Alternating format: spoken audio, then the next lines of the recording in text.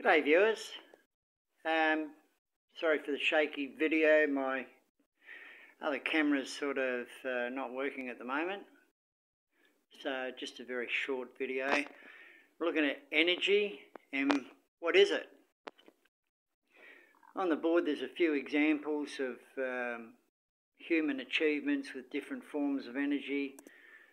Starting on the left hand side, we've got heat energy, heating up some water, creating steam, powering a steam engine, invented in 1712 by Mr. Newcomen.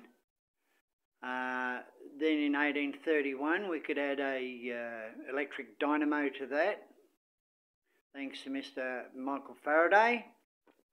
Same year he invented electric motor, which was just a generator or dynamo running in reverse. And then up there we've got 1802, we've got the carbon arc. In 1879 we've got the incandescent globe by Edison. Carbon arc was by Humphrey Davy. Anyway, my point is here we're using different forms of energy to do work or heat, or, well, it's still to do work. And they all have one commonality, and that is the primordial energy behind it. And I'm saying, what is energy?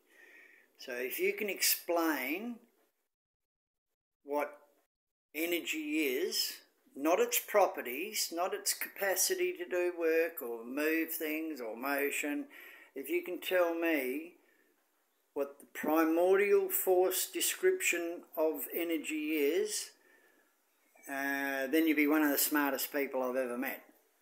And I've only met one person who can describe this accurately, and I've met lots of people. But that's it, that's my question. What is energy? And this relates to what is gravity. Now, gravity, energy, two different things.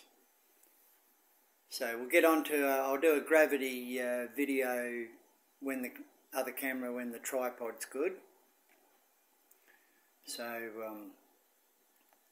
I'll shut this one off now, just make it a short video. You can answer the question in the comments, or you can read other people's answers and pick the best one and see if anyone gets it right. Hey, thanks for watching, and you've got some really interesting videos coming from me. Well, they'll be interesting to some people. I've got a whole new hypothesis on gravity, which is an extension of general and special relativities. Sort of joins the two together, and it could even be called quantum gravity.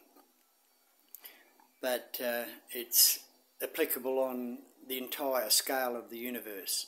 But anyway, thanks for watching. Drop back again and see my videos on gravity. Cheers.